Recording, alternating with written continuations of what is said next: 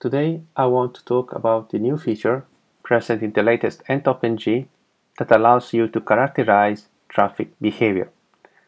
This means that ntopng is able to understand what is happening and to characterize it over time, to create a map of the services and to find out whether certain actions are repeated continuously at a certain pace.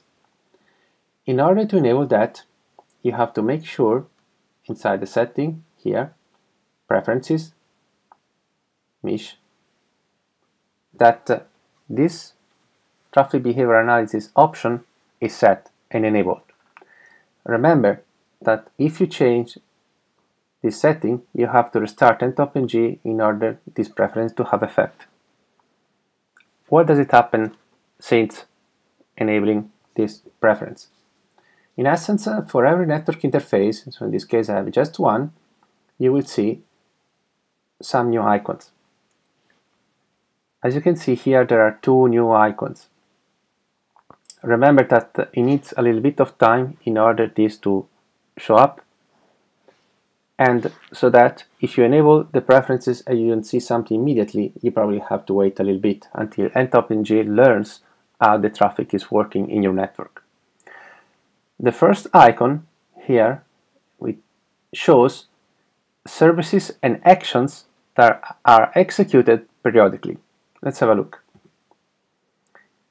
As you can see, my computer, is talking periodically with a remote website. I don't know why, but probably because the server itself is doing that periodically, so at a certain frequency. So as soon as ntopng detects things happening at a certain frequency, where the frequency is more or less stable, so not just one activity every once in a while, but something that is happening continuously for some time, then ntopng records this. And every hour it discards observations that are no longer in use because the frequency is gone. ntopng can store frequencies up to 1 day, so it means that every activity that is repeated at a frequency of 1 day or less is recorded. Here you can click on this wheel to refresh the activity.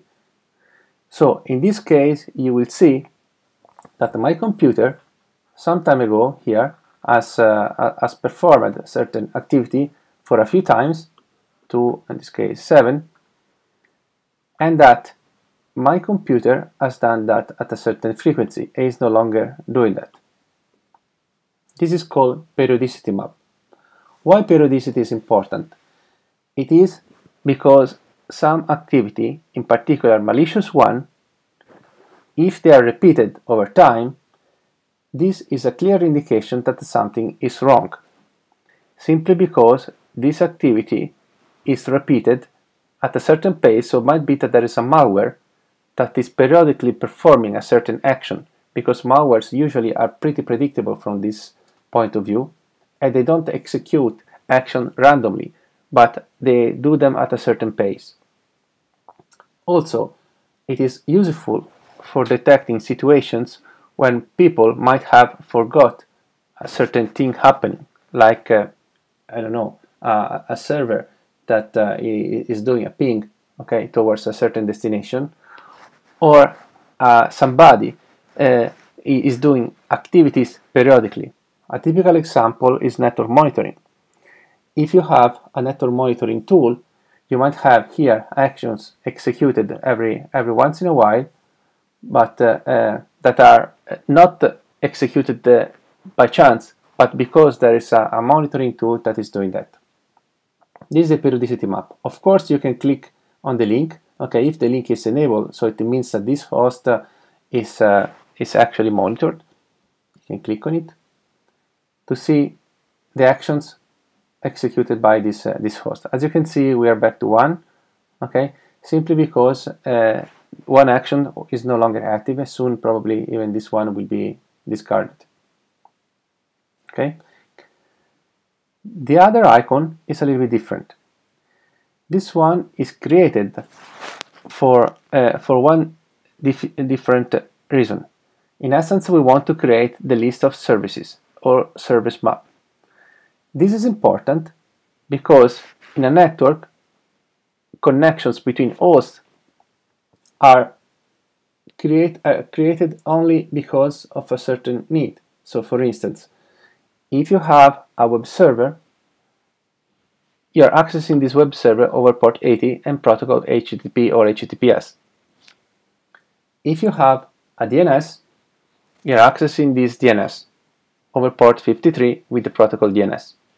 So the service map applies only to local services, so it means that you have to specify inside the ntopng configuration the list of local hosts, because non-local traffic is discarded, contrary to the periodicity map, where here we record also non-local traffic. Here in the service map, we take into account hosts talking each other. Okay? This is because we want to create a network of services and to understand who's talking to who for what reason.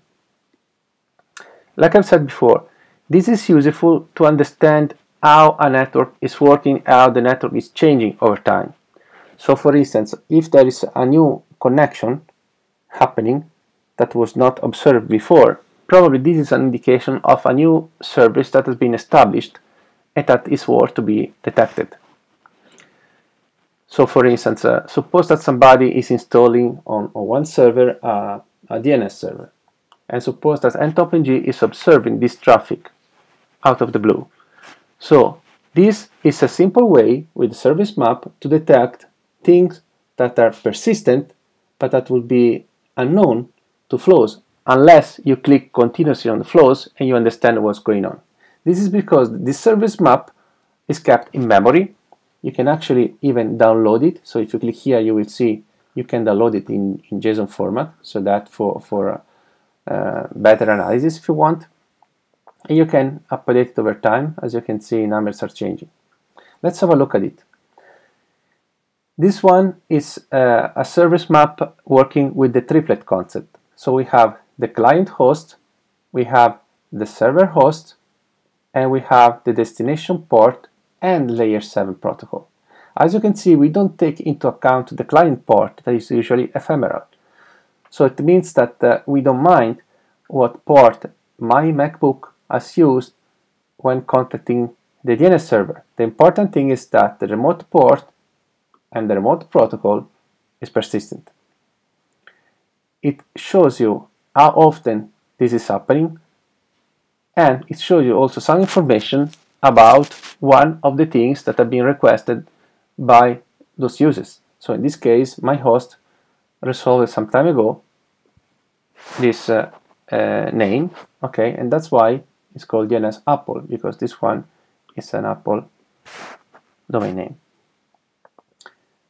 As you can see here, in addition to localhost, we also take into account multicast or broadcast host names.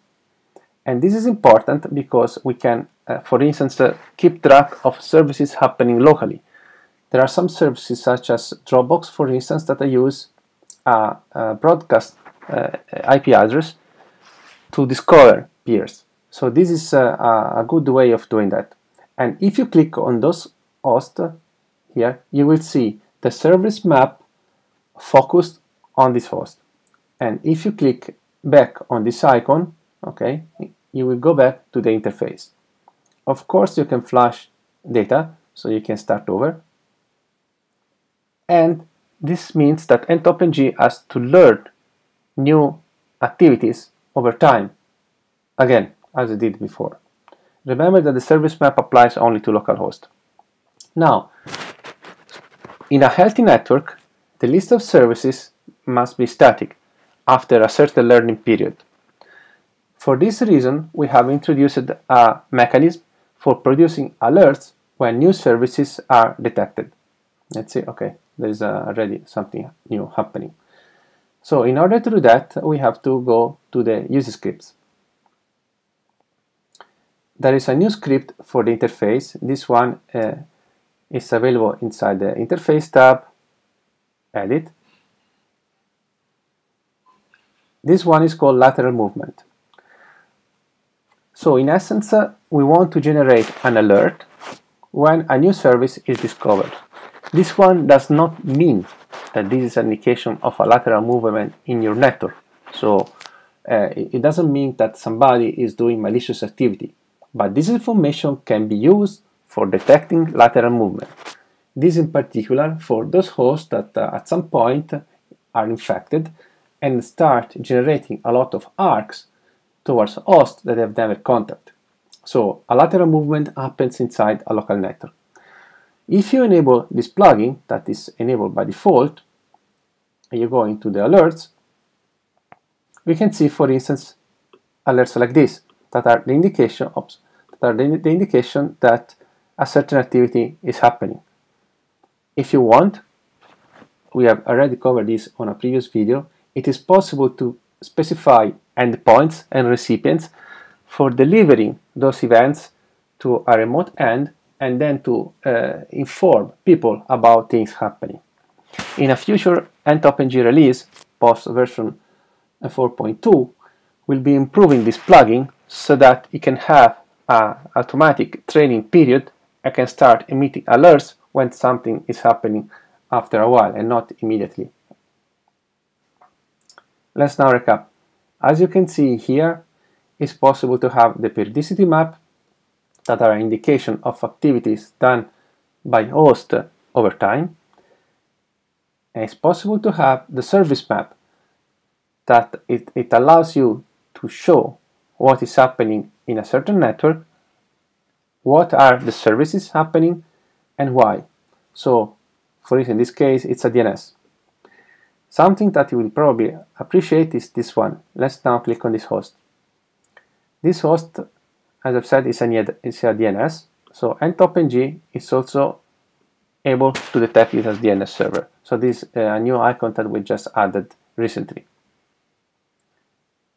So we hope that you enjoy this new feature with traffic behavior analysis. It is very important that you start learning more about your network and start to understand what is happening, because there are some activities that are mostly hidden because they are short in time that can be detected with this facility that is persistent. So it means that from one restart to another, ntopng keeps this information in memory, and that allows you to download this information and to store or to send it to a different tool for better analysis, such as a machine learning based tool. Thank you very much for listening.